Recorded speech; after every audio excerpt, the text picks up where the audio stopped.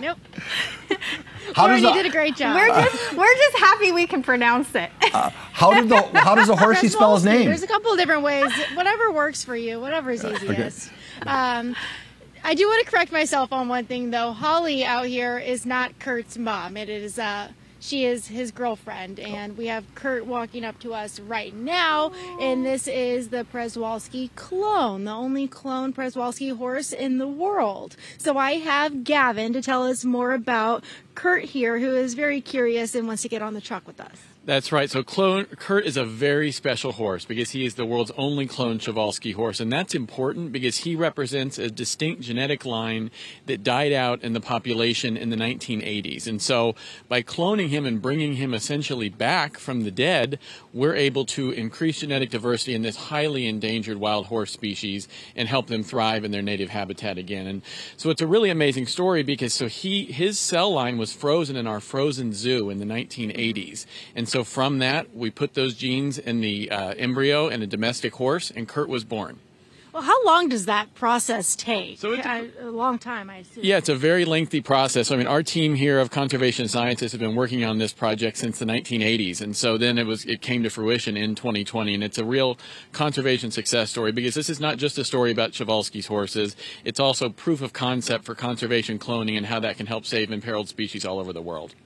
Well, talk about the whole process because it seems like he turned out to be very healthy and living a good life now. He did. So the one thing is we've had to teach him how to be a wild horse, and so that's the role that Holly serves. So since he was born to a domestic horse mare, somebody had to teach him how to speak wild horse. And so Holly is teaching him the language of a Przewalski's horse, the attitude, the behavior, so that he knows how to be a fully functioning member of Przewalski horse society, because ultimately the goal is he will become a breeding stallion and pass on those genes, but he needs to know how to be a wild horse first. Tell us about this breed of horses. Where do they come from? So they're from the eastern part of the Russian steppe region, and they're the last true wild horse. So they exist on those big open grasslands of Russia and eastern Ukraine and China and Mongolia. And eventually they unfortunately died out in their native habitat, and so then conservationists went to work on bringing the species back. And then why are these two separate from the other four and the foal that we saw? So that's a great question. So Kurt is in his training program right now to learn how to be a wild horse, and so we're making sure that we set him up for success, and Holly is teaching him all those behaviors, and then once he's fully mature stallion, which will be about 4 to 5 years old, then he'll move and join the rest of the herd here at the San Diego Zoo Safari Park. Do you think that he is going to be the one and the only clone, or are there more to come? You never know. I mean, it's an important conservation technology, and so we can apply it to a lot of different things, and so you never know what will be needed in the future. And are these horses, are they friendly? Because all I want to do is reach down and pet his face, but you said I'm not allowed to. So I wouldn't call them friendly, but they're used to their wildlife care specialists taking care of them, and we don't try and treat them like pets. We try and give them a lot of respect and distance, but they are trained for different behaviors that help us care for them. And so they are tractable, but I wouldn't say tame or friendly. All right. Anything else you want to add? Maybe a fun fact about the breed of the horse or Kurt himself? I think the most interesting thing is this is the last true wild horse species. So they split off thousands of years ago from a domestic horse. And so, you hear about, wild Mustangs and things like that. Those are not truly a wild horse. So Przewalski's horse is the only truly wild horse in the world. And so it's really a neat thing that people can come here to the Safari Park in San Diego and experience this incredibly endangered species. Will these two eventually be put with the rest?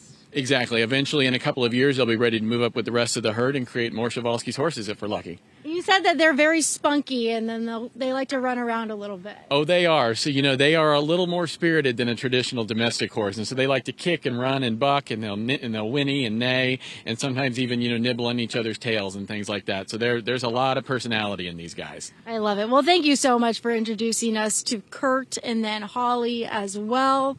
Very cool. The one and the only cloned horse in the world. Paul and Lauren, I'll send things back to you. Casey, I thought he was going to talk about it, but I don't know if you remember that Rolf Benershka, the beloved Charger kicker, don't get your toes bit, wrote a story about Kurt because Kurt is named after his father, who was a pioneer in the engineering, the freezing of the DNA of these animals with the frozen zoo. So Kurt's named after one of our beloved Charger dads. Right. Which I think is Yes. And I've been pronouncing the horse's name all wrong. It's not Przewalski, it's Przewalski. Przewalski. It's a Okay, so that's Cheval- something that I asked Przewalski. Gavin. Which one is it? And he said that you can either say one or the other. Oh, so I haven't been. So you're not wrong, Paul. Okay, thank you. Thank you. Did he want to eat your toes, Casey, or are you just... No, I little think he's nervous. just munching on the alfalfa. Doesn't really care about me too much. All right. Well done. In addition to That would hurt a lot, though. Yes, I Holly bet. teaching him to be a wild horse, I wonder if he could teach him how to play football. Oh, or kick a ball. Kick a Kick a ball. ball. With a hind kick? Wasn't there a cartoon or something? All right, Case, we have to roll. How exciting. Yes, and and it's exciting and scary at the same time, because where's it going to be 100 years from now? Could there be? We won't be around. Could there be 4 Lauren Finneys walking around? Lord help us.